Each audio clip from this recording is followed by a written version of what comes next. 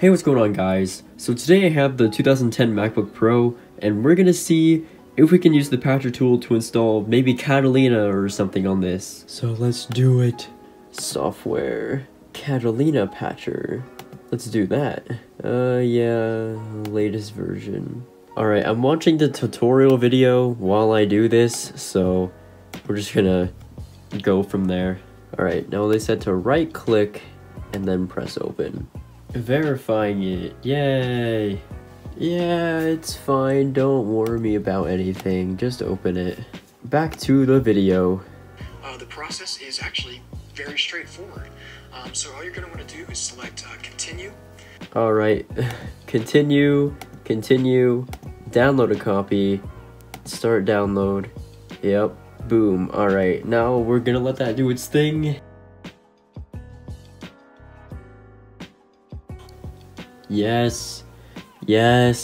Alright, let's go back to the video. And now you will have 3 different options to use to install Catalina on your unsupported system. I would highly recommend that you use the bootable installer method. Now you don't have to. Alright, I mean, I know we don't have to, but I'm going to do that anyway. We have an 8GB flash drive here. Just gonna plug it in here. Alright, create a bootable installer on 001. Yes, do it. Volume too small, 10GB. Okay, well, it looks like we need the 16GB drive. Screw it, whatever, it's fine.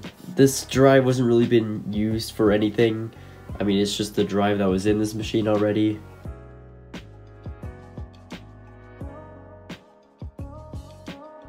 Okay, seems like it's done. Great. Yes, agree. Agree. Yes. Install. Spacebar, enter. Beautiful. Now we're gonna have to sit through this again. Oh. Your computer will restart automatically. Never mind, I thought I was going to do another installation. Nope, we're just restarting right now.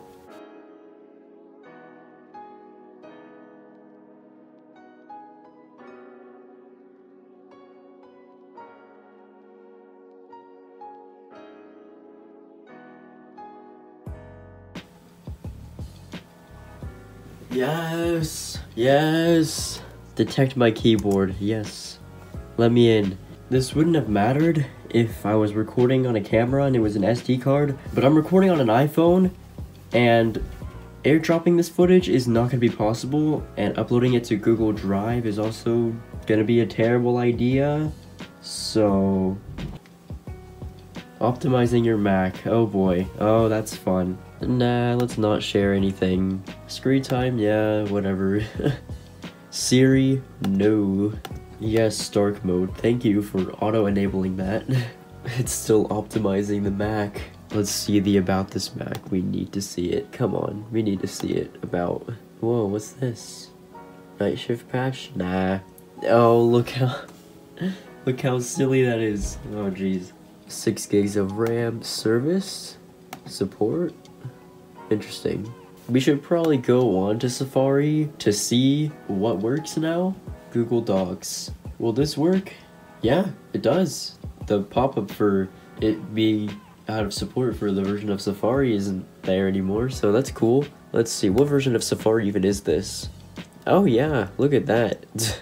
Well then, I want to thank you guys for watching this video. This took way too long. If you have enjoyed and you want to see more, make sure to leave a like, maybe even subscribe if you're new, and I'll see you guys in the next one.